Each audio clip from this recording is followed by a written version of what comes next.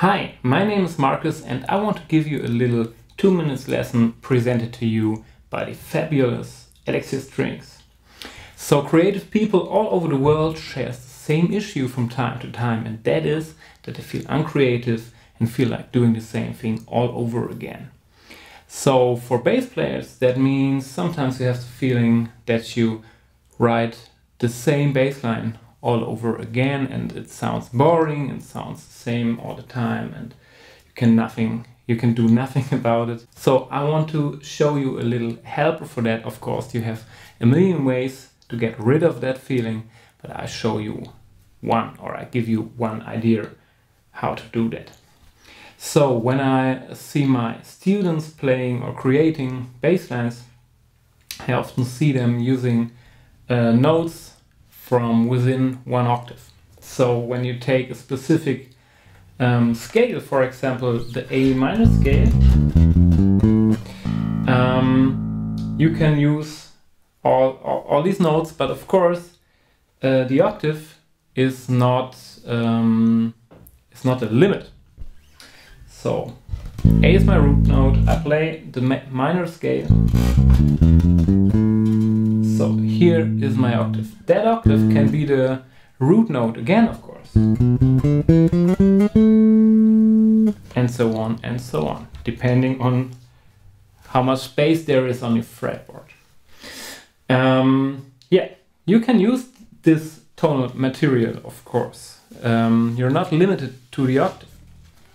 And I want to show that to you in some examples.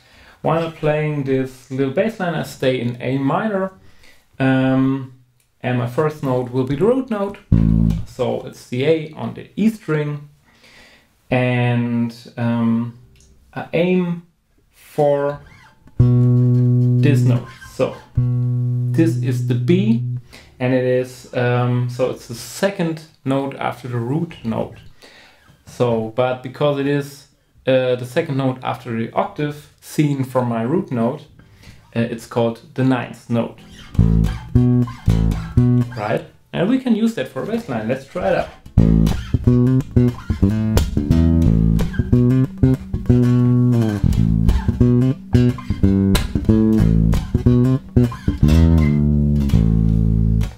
Yeah, pretty easy, pretty nice. Same idea. We can take the third note, which defines if it's minor or major. Maybe you know that, maybe you don't, but it is like that.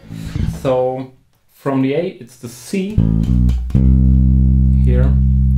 That is the third note, it's the minor third. It's also here, of course.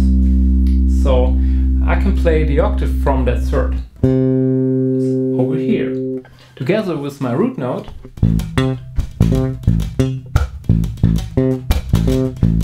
Sounds pretty interesting.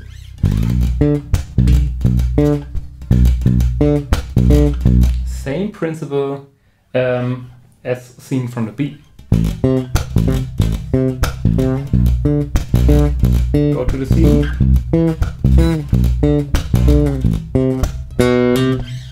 So you can see these bass lines sounds more interesting, or they give you a new perspective in creation, and that always helps me to stay creative. And of course all these notes are pretty high for a bass, and this is perfect when you put on your Elixir strings, because then you can hear the unbelievable good and clear sound of these strings.